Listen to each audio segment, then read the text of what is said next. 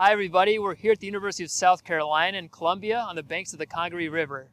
We're here for a Neuro Hackathon sponsored by Rorden, talking about some of the newest developments in brain imaging visualization. Along the way, we'll learn about some other packages and applications such as ezBIDS and Neurodesk. And we'll talk a little bit with the developers about some of the latest trends in neuroimaging analysis.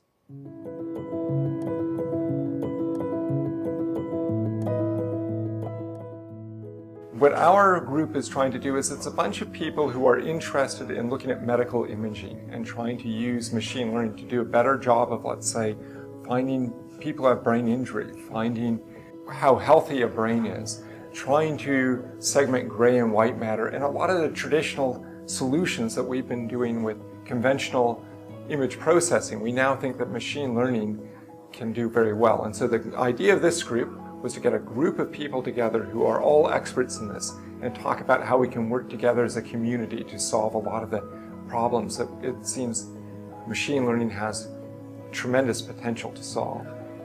There are a ton of great visualization libraries out there for web-based viewing of medical imaging data, and there are some platforms for processing, but it would be super nice if we would have the ability to have algorithms that work with all of these visualization frameworks. And that's where the Boostlet.org platform comes in, where you write bookmarklets that function with a variety of different web-based visualization frameworks. So you write your algorithm once and can run it on pages like the Open Neuro repository or the National Cancer Institute Imaging Data Commons with just a click.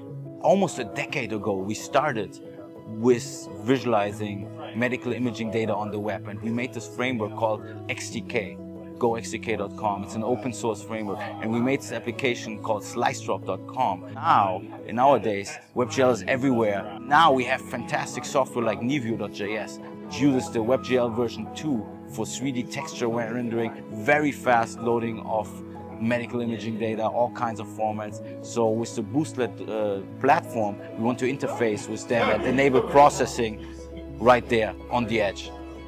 I'm a postdoc research fellow from the University of Queensland in Brisbane, Australia. And together with Stefan Bollman, who is the project lead on Neurodesk, we've developed this analysis environment for neuroimaging. It provides containerized access to a lot of the neuroimaging tools that many users are already familiar with, but it does this in a very reproducible way under the hood, relying on containers. And the idea is that it's meant to be very easy to deploy across different computing environments, so from notebooks to workstations and on the cloud. So there's a few different ways that you can interact with the Neurodesk environment. We provide a Neurodesktop, which is a complete Linux desktop, and I mean, although it's a Linux desktop, you can install it on a Linux, Windows or Mac OS machine, and this provides users with a very familiar sort of environment to access these neuroimaging tools. On the other hand, we also have a Jupyter Lab interface to Neurodesk, where users can write interactive Jupyter notebooks to really create something of a reproducible paper, loading different neuroimaging modules, running an analysis, and producing some figures. Those are the main ways that you can interact with Neurodesk. I'm the lead developer of ezBIDS, which is a web-based BIDS conversion tool. ezBIDS attempts to lower the barrier of entry for researchers who may not necessarily want to have to learn the ins and outs of a new BIDS conversion tool. And ezBIDS lowers the barrier of entry by not requiring any installation or programming, and it provides these guardrails for users so that when they are trying to describe their data, they're staying in line with the BIDS specification.